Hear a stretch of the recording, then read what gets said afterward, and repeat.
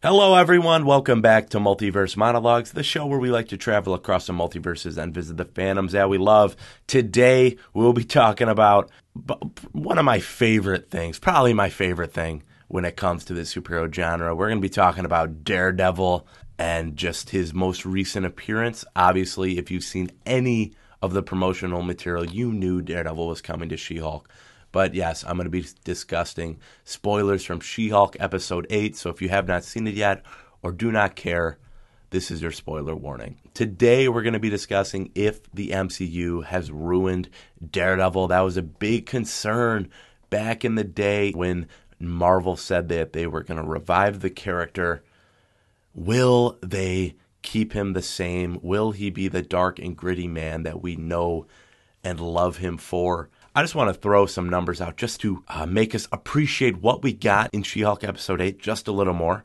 So prior to his appearance in She-Hulk Episode 8, it had been 1,448 days since the last time we saw Charlie Cox dressed up as Daredevil. That was, of course, in Daredevil Season 3. We got him in No Way Home, but I'm discounting that. And yeah, in 7 years MCU time. If Daredevil is canon, we still do not know if the show is canon.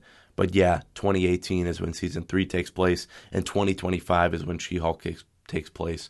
But yeah, did the MCU ruin the character in She-Hulk? And I'm just going to say no. No, they did not.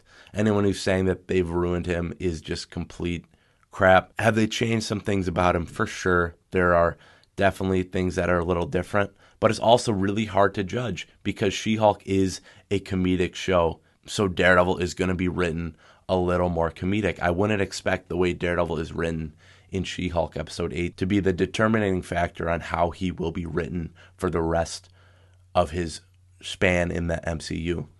And I don't even think that he was written too bad in this episode. I think everything with Matt Murdock hits it out of the park. I was grinning cheek to cheek when he was in the courtroom defending Luke Jacobson and going up against Jen. I mean, that was just so cool. The speculation was real when the series was announced that Daredevil would appear, and he did. So it was just great to see him back in that capacity. His scene with Jen in the bar was just so good.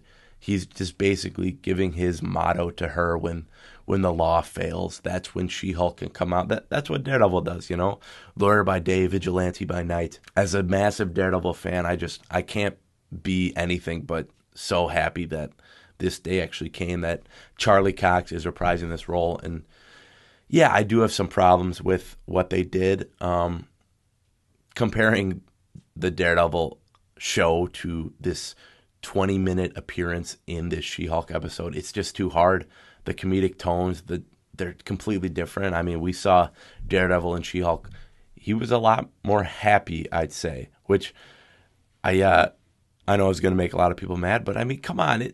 This is one of my favorite characters, and seeing him smile, it makes me happy. So when this guy's happy, we know from Season 3, Matt was in the lowest of lows. He was so depressed, just beyond the threshold, and seeing him happy, seeing him just be able to go have some good banter with She-Hulk was really fun. I think some of the stuff they did was not ideal.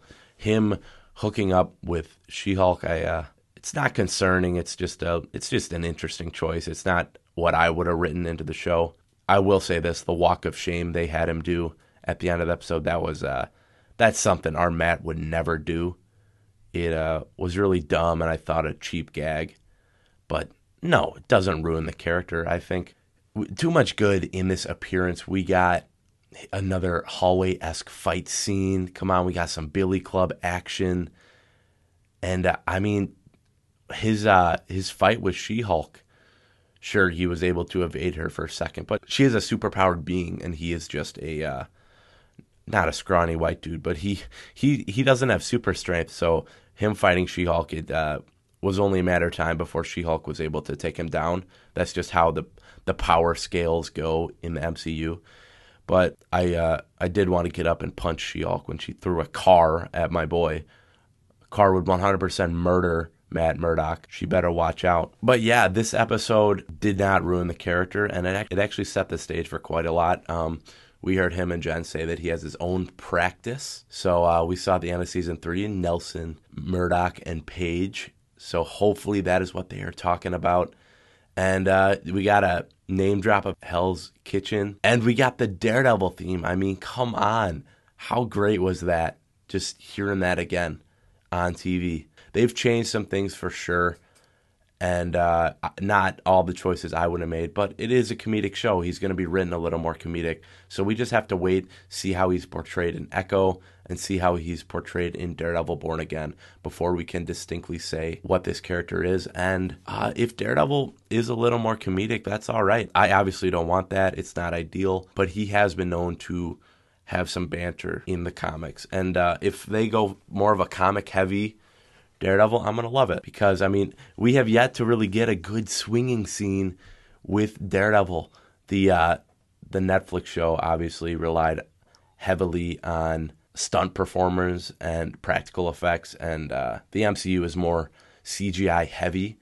So hopefully we're going to get that Spider-Man Daredevil swinging scene that I've wanted for so long. But yeah, too soon to say. I want to see more of Daredevil before I can say. There are definitely some stupid things written in this episode for Daredevil. He had a few bad lines of dialogue, but I mean, She-Hulk hasn't exactly been perfect on dialogue, so you can't expect these writers to perfectly write this character.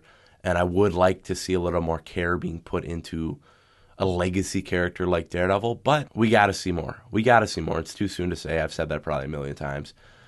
But those are just my thoughts on this appearance and whether or not they ruined him. They did not. But yeah, thank you guys for sticking around. Make sure to like and subscribe. We got a lot going on here. Check us out on anywhere you find your podcasts. We got a Marvel movie marathon going on right now where we watch every single theatrically released Marvel movie, starting with Howard the Duck. And our most recent one was X-Men The Last Stand, and we got a Ghost Rider podcast coming out soon. So yeah, check us out on there. Just get more content from us. Thank you for sticking around, and we'll see you in another multiverse.